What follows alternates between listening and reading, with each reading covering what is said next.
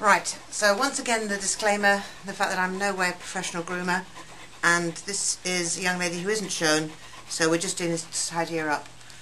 One thing I just noticed was on the top of her head there's a few little bits, I don't know if you can see them, of hair just sticking up, and what I do is just literally with the finger tools just pull them out and just tidy that up. Wasn't much, just a little tiny bit. But if you've got a dog with Mohican, you need a little bit more work. Maybe even treat them a little bit like the ears. Right, so the next thing we're going to do is move on to the feet. And one thing I should say, one thing I didn't talk about when we were talking about the tools, and one of the most important things for me is the grooming table. I used to do it without, and I often wonder how the heck I ever did, because just trying to get the dog at the right height, trying to do things like feet on the ground is quite hard. But I understand why you may well not think it's necessary. Right, so here we have a lovely pair of snowshoes which we're going to tidy up. And the first thing we're going to do is to lay her on her side so that I can get the coat from underneath the feet. So just pick her up, put her down. Again, they quite often don't like being laid down because it's a fairly submissive pose. So, see whether we have any problems with her. Right, so first thing to do, get the straights and just take off as much of that long coat from underneath the pads. Not at this stage going around the edge of the paw, because I'll do that when she's standing. Just take off the worst of that. Now the next thing to do is take off the claws. Now what you're looking for first of all is a nice light coloured claw. Now that one is a bit dark to actually judge where the quick is. So have a look, there's another one. Don't know if you can see that, you can see the pink quick coming down to there, and then the rest of it is claw. So I know that roughly what the length is I can take off.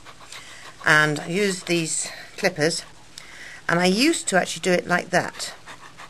But a friend of mine suggested, and it works very well, that you actually do it vertically.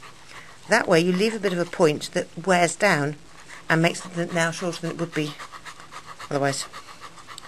So just get that and clip away. Having done that and got your rough edge length, then you can go for the others. Again, you're looking for the quick and looking for how much you can take off. On to the next one. Again, it's a dark claw, so just basically gauge it on the last one you did and the one you did, and that's why this one was a little bit more side to the quick. So I hope you've got one light claw among the whole lot, and then you'll be okay. Right, so having taken those off, let's stand her now.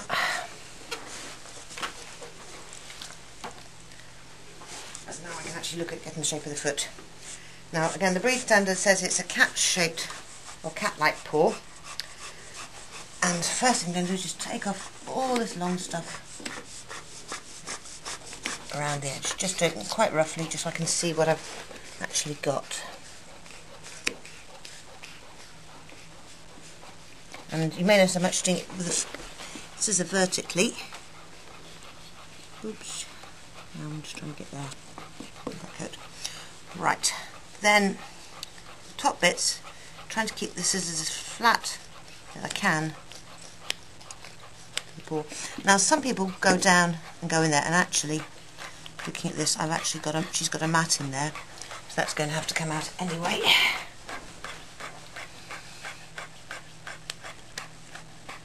And then we're trying to get in under that mat.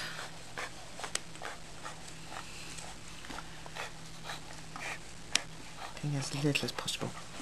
And you obviously thought you'd finish when you'd had your ears done. I'm afraid you're back here, girl.